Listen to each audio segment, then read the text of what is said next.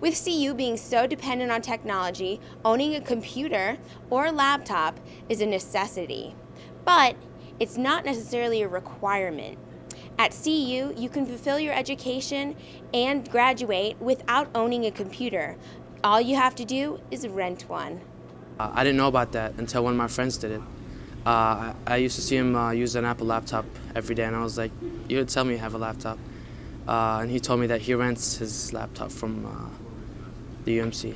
Thanks to the facilities offered here at CU, students have the option of using the numerous computers in every building on campus. But one of the most unique and probably most helpful to those without computers is the program in which students can rent laptops ranging from a couple of hours to an entire semester.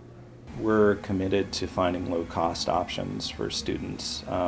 Even though I think everyone understands that this campus is really full of a lot of affluent students, that there are a segment of students who are struggling and need some options other than buying the most expensive Mac or the most expensive PC out there. With one swipe of a Buff card and an Identikey login, students can check out a Macintosh laptop from the Buffalo Chip, located in the basement of the UMC. Students have many options here on CU campus. You don't necessarily have to rent a laptop from the Buffalo Chip.